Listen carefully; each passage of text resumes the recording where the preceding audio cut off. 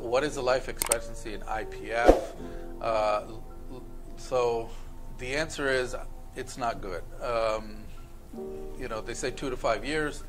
However, with the current medications, it can definitely be longer. The best thing to do, there are IPF centers.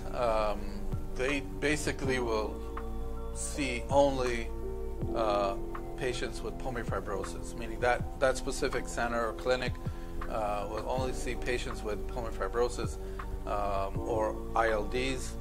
It's good to kind of maybe have a consultation there every once a year or something like that, or at least once, because they may be knowing or doing things that are a little bit more advanced in other places. But unfortunately, IPF does not carry a very good prognosis if it is in fact IPF.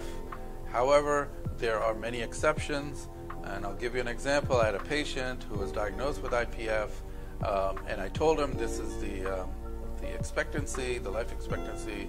So he quit his job. He said, I have a bucket list. I want to travel through Europe, and he did that. I think 7 years later, he's still at the same level and had not progressed. So I hate to throw out numbers and make people feel like, well, this is it. We should throw in the towel. I'm not one of those kind of people. I'm one of those that try to fight till the end, and So I think if we get bogged down with certain numbers, I don't think that's really helpful. What can we do? I think that's a more appropriate approach in this sense. So I think if you are diagnosed with IPF, knowing rehab is definitely helpful.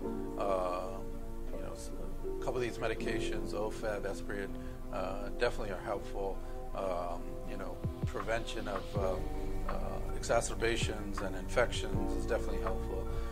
So there are certain things that may be able to be done to kind of prolong these things. People are now living a little bit longer. I think the initial, when we didn't really have anything before, it was worse. Now it's getting better. So definitely look into it as far as have the glass half full.